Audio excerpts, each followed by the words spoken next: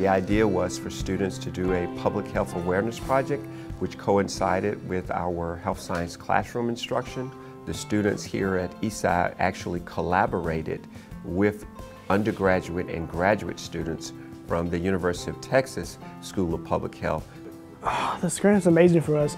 It gives the opportunity for students like me and my fellow classmates to know about public health and community awareness. It's amazing that we have a chance to show our leadership at Eastside, not only at Eastside for the whole community, but we are amazing students at Eastside.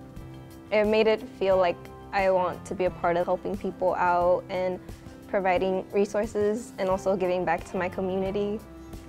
What I hope that students get out of the project as well as the experience is the idea that they can be involved in their community.